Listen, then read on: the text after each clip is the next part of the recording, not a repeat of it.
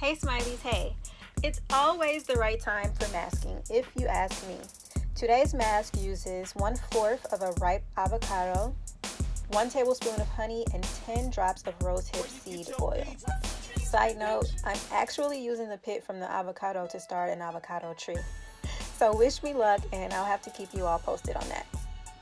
The healthy fatty acids, vitamins, and antioxidants in avocados make them a great ingredient for DIY face masks. They help to calm, moisturize, and revitalize your skin. Honey is also known for being super moisturizing and has antibacterial and anti-inflammatory properties that help the skin heal. Honey helps keep the skin moist but not oily and is great for acne-prone skin. Raw honey is also a natural exfoliator, so applying it to the skin removes dry, dull skin and reveals new skin cells underneath. If you're looking for an easy DIY mask that gives your skin an instant glow, be sure to check out my milk and honey mask recipe. Rosehip seed oil improves skin texture and complexion. This recipe calls for 10 drops, but I used about 12 here. Mixing these ingredients creates an ultra hydrating mask that is perfect for dry skin. Combine the avocado, honey, and rosehip seed oil and blend them until smooth. Use a food processor to mix or a fork or wooden stick like this one. This makes enough for 2 to 3 masks and it should be used right away. Hey Smileys, another day, another mask. This one has avocado, honey, and rosehip seed oil. Here's what the mask looks like. Yummy, yummy. We'll just go right in.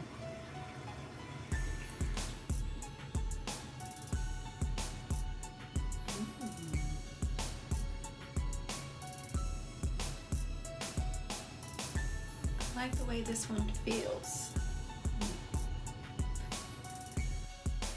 This mask goes on smoothly and feels great going on. It has an immediate soothing effect, which I love. Use a brush, a mask applicator, or your fingertips to apply a thin layer to clean, slightly damp skin. Leave it on for about 10 to 15 minutes, then rinse it off and follow up with a moisturizer. As with all DIY facial treatments, keep it simple and be sure that whatever you are using is not something that you're allergic to or sensitive to. Okay, Smileys, it's been about 10 minutes, so I'm going to remove the mask now and see what our skin looks like underneath.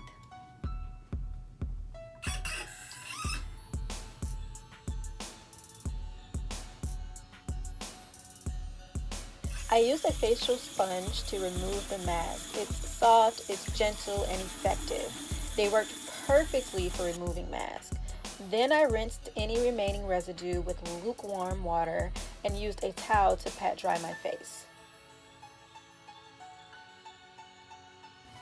Okay, so last thing I'm gonna do is put on a few drops of rose seed oil.